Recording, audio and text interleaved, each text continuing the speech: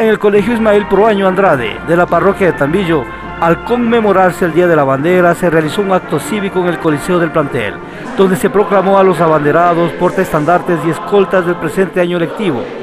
Luego del himno nacional, vinieron las palabras del rector, doctor Iván Fonseca. Estudiantes que conforman el cuadro de honor del Colegio Ismael Proaño Andrade, compañeros maestros, señores padres de familia, queridos estudiantes, a nombre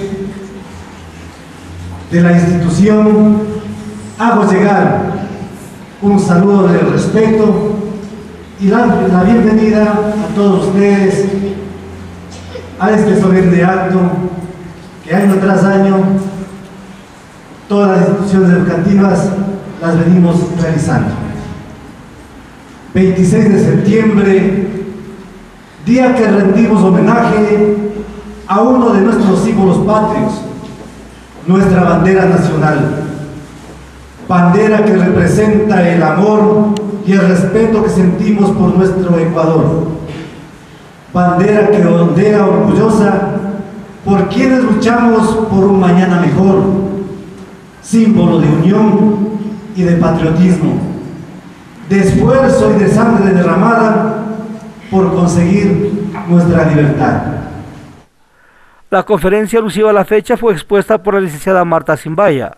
Un día como hoy, 26 de septiembre de 1860, el doctor Gabriel García Moreno decretó el Día de la Bandera Nacional.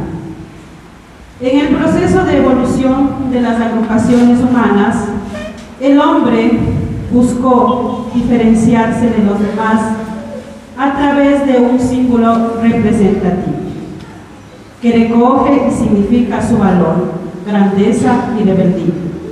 Y ese emblema fue siempre una bandera. Consecuentemente, la bandera constituye una forma de representación de los grupos humanos, así como de hacerse presente en el conocimiento de los demás, con sus costumbres, tradiciones, historia y raza. Como es lógico, Ecuador también tiene su emblema, cuyo abolengo no es menos ilustre que los demás.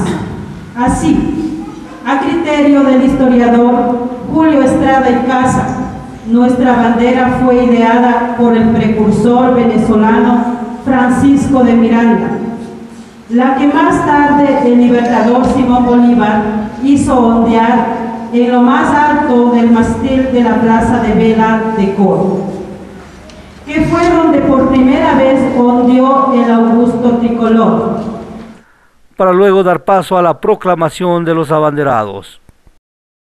La comisión conformada por los señores doctor Iván Fonseca Arias, rector, arquitecto Iván Villarregui, licenciado Luis López, licenciado Ramiro Taco, delegados del Consejo Ejecutivo, señor Clever Vega, representante de padres de familia, señorita Tatiana Oñate, representante de los estudiantes del plantel, luego de la revisión y análisis de los promedios de los estudiantes del tercer año de bachillerato, resuelven estructurar en base a los resultados del reglamento de la LOEI el cuadro de honor del plantel periodo año lectivo 2013-2014, el mismo que a continuación se detalla.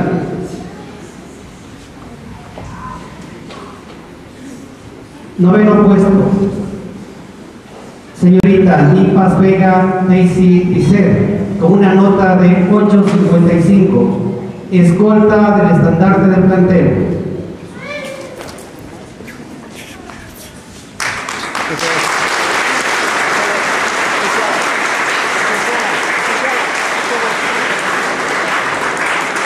Antes que nada, quiero agradecer a Dios por este logro que he logrado, a mis padres, a mis hermanos, a mis amigos y a todas las personas que he encontrado aquí. Esta institución me ha abierto grandes puertas y esta es una oportunidad para llegar a un futuro más allá.